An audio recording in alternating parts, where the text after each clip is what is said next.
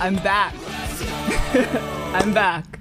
Love sign Mark I got my heart. stuff back. Just a week ago, Clara Sorrenti was celebrating her return home and finally got her online streaming equipment back. And I'm so happy. Sorrenti had been recently doxxed. Someone sent a fake email with death threats using her name to London city councillors. The hoax email resulted in tactical police units arresting her at gunpoint at her home. Then it happened for a second time. This time, someone sent multiple pizzas from 5 different companies to her hotel room where she had relocated for safety reasons. London police say they're aware of the incident. We're concerned. It's harassment. The whole occurrence was troubling from the outset, I think, until we slowed everything down and understood what are we dealing with. Global News obtained the email used in the initial doxing. It gave out Sorrenti's real address and had threats of violence. But there were red flags visible in the email, according to one expert. Sorrenti's name was misspelled, and the email refers to her dead name, something a transgender person would not do. You have to investigate these documents closely, and you have to look for those types of things so this exact situation doesn't transpire. Outside the email, there are other concerns. Toronto Police Services got a similar email, but called Sorrenti. The trans woman alleges she also told London police in March she might get swatted. All those factors and her popularity included, Ali thinks police should have never shown up at her door. And in this particular case, it may have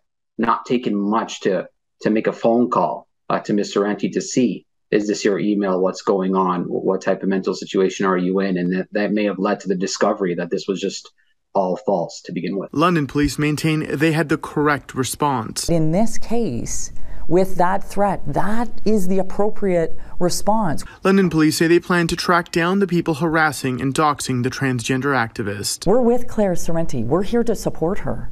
Ahmar Khan, Global News.